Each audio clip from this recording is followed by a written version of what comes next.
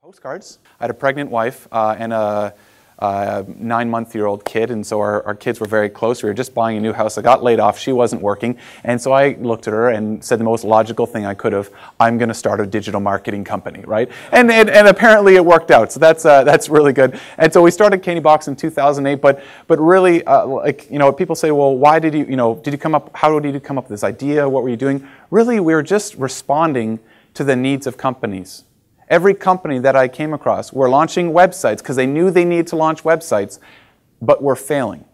If you were to ask most business owners where their website lied on their income statement, it wasn't really an investment, it wasn't an asset, it was just an expense. And it didn't make them the money that we were promised, right? For years and years, oh, just go online, go on, the Google and call Google and you're going to start getting all this business. It didn't happen for so many companies.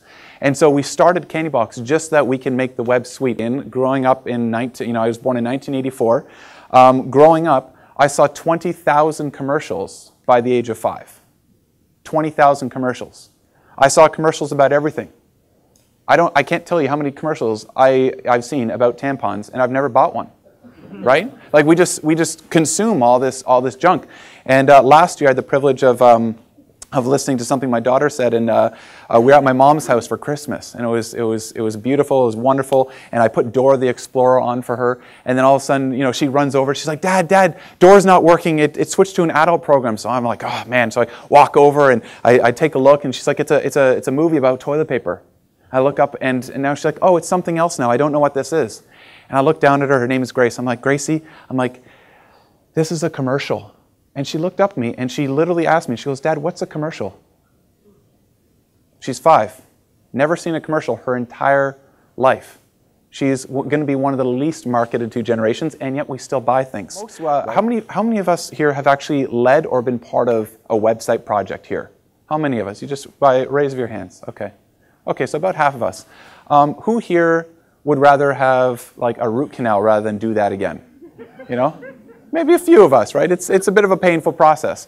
And the reality is that I find most website projects actually go wrong, not on the end finishing, but right at the beginning. You go and meet the web designer, right? And he's like, I'm a really good web designer, right? And you go, okay, he's great, he's a good web designer. And then what does he do? He issues that one statement that kills everybody. He says, just send me the content. We'll get it going. And you go, okay, great, right? You nod, you think, of course, it's my business, right? I'm going to send you my content, right? And so you go home and then you think, oh, crap, right? I've got to do something. So you open up Word, and then what do? You start writing about yourself, right? Candybox marketing, homepage, right? The reason why I started Candybox marketing in 2005, you build websites completely backwards. Companies build them for themselves. Marketing managers build websites for themselves. Right? It's like just to talk about themselves, and yet customers don't care. They don't care about it. They don't wake up one morning and thinking, I want to go read a history about a print store online today. No, that's not what they're thinking, right? They're looking, every single customer has unique needs and desires and wants. And as online marketers, our job isn't to wow them with who we are, but help them in their journey. This was a couple years ago.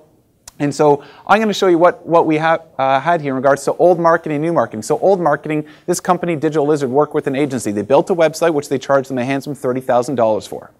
Then they decided to go into advertising. They were doing trade shows and banners and flyers. They're a print company, by the way, so they were getting really good retail rates on print. I'm not going to tell you what their markups are, right? And they spent $125,000 in advertising. They got 72 leads. 72 businesses wanted to do business, which gives us a CPL, a cost per lead, of $2,152 approximately. So it costs this printer $2,000 to get a new lead. That concerns me. I don't know if it concerns you, but that really concerns me, right? And this was a professional agency, so we went in not knowing what we were doing. We built a website, we made 15 grand, and because we didn't have all the wonderful senior management and overhead and all that stuff, we actually made money on that $15,000. Then we paid $30,000 into Facebook and went to a very specific niche marketed group, graphic designers, of which at that time there was 436,000 graphic designers in the continental US. And we gave them relevant advertising for them to come to relevant pages on the website with relevant calls to action. And so we thought about the entire graphic designer journey. Now the results of this, we got 2,000 leads that year, giving us a cost per lead of $22.50. I called the owner once we found out these numbers. I said, how many leads would you like per day? He said 8. I said, okay. So we adjusted the paid dial, and he started getting about 8 leads per day. This is the type of marketing that companies need to do. It's smart marketing. It's connecting you directly with the end person. Now, let me give you a couple stats before I go into a little bit more about my book, because I got to set a premise here that this is absolutely critical. We look at the Canadian stats, and we realize that maybe our market isn't changed that much. Maybe our products aren't changed that much, but our consumer is. Okay? We have 88% of Canadians are online and 70% mobile on a daily basis. This does take into consideration babies. Okay? So everybody is online. 20% of our Canadians generate online reviews. There's 4.8 billion searches done per month in Canada. My demographic searches 43 times a day. 80% of those times, I don't even know that I'm doing it. I just do it habitually, right? You just, you pick up your phone and it's very quick. You just go find a Starbucks near me. You click the thing. It does its job. One of these places matching Starbucks looks fairly close to you. Right? That's what we do now. And so our consumer habits are changing. 62% of people buy products online. 93% of people go online for product information. And this isn't just like company information. If we take a look at the online marketing timeline, this is where Canadian companies are spending their budgets. Oh, sorry, this is a slide right before. This is the online marketing timeline of the different milestones over the last 15, 20 years. My main point here, without reading through all the boring stats here, is it's actually speeding up.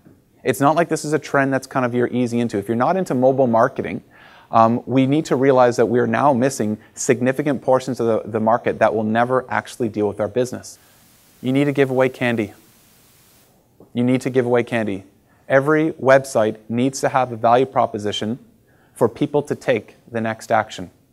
Every successful project that I have seen like really work online has given away candy. What does that mean? It means that they're giving away digital products, PDFs, white papers, pricing, videos, access to something that the customer wants, that they have to commit a little to be able to get a little bit more, even logging into different areas.